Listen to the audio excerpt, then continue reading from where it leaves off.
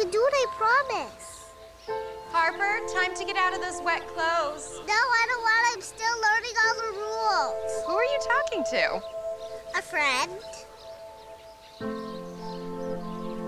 He's what you might call imaginary. I know, adorable, right? Harper? Hi, Mommy! You know you're not allowed up there without me. It isn't safe. She's coming. X marks the spot. You're supposed to step on it.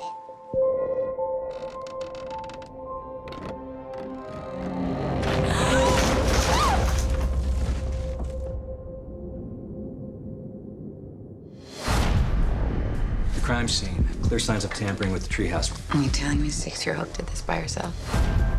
Tell me about this game. I'm not supposed to say. Who said that? Who is this person? Yeah, I can hear you. Yeah, I'd like to play. They said grown-ups wouldn't understand. What is wrong? What is wrong?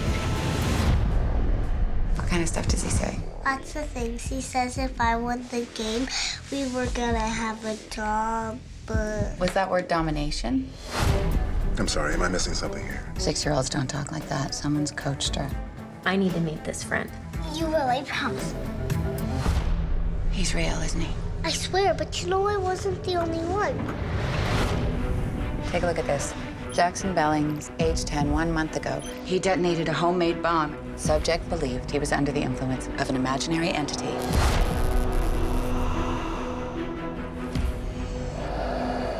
That's easy.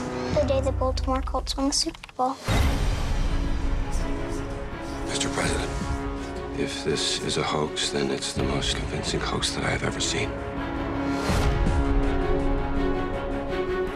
Are we all just afraid to say what we really think it is?